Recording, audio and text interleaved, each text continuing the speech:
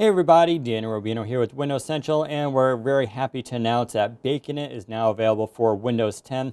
See, I got the tile here. This is a completely rewritten from the bottom-up app for Reddit. If you're a big fan of Reddit, as I am, you can now go and grab this. Like I said, it is completely new, complete universal app. It can even work on HoloLens if you happen to have one of those.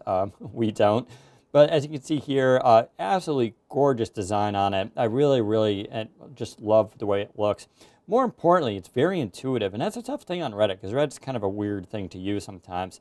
But as you can see here, I'm in right now in awe, so there's lots of cute stuff. And if I go here, you can see it's a very powerful app, much more powerful than a previous version. For instance, you can play full screen GIFs just fine. No issues there. You have your upvote and downvote. You have comments. But what I really like about the comments is this. Now I want to read what people are saying. I just have to scroll. And look how beautiful that is. It's a very intuitive design. I found it really simple.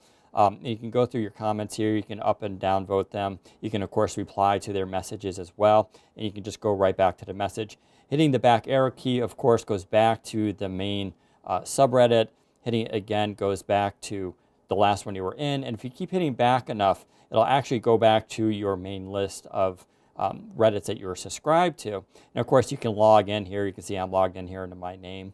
And what's neat about it, because it's a universal app, this will sync everything over to whatever service you're running it on. So if you're running it on a tablet or a PC, your login information transfers over there, as well as what you've already read and upvoted and responded to. And of course, you can now go switch to your different categories here, and everything loads up. Like I said, it just looks really nice. I think Quinn has done a really great job with this. And it's open source too, so all the code will be available for others to take a look at. There's and they can contribute to it, and as well as fix bugs and do that kind of thing. I haven't found too many bugs, to be honest. There will be a few because, like I said, this is completely new. It doesn't share any code with the old version. Now let's take a look here at the tablet version. And of course, since it's a universal app, it runs really well no matter where you put it. So I'm going to run it here on the clipboard for the Surface Book. And I love it's very much like the Outlook app, right, where it's got this nice background here. And of course, it can tie into your lock screen and even desktop, so you can pull down images and have them auto-rotate on your desktop if you're into that. Same thing though, everything scales up really nice. And if you want to go down and read the comments, you just scroll this way. But I just love the way it scales. Like I said, this feels very intuitive to me. If I want to now bring up my other Reddits, I can go through and do that as well.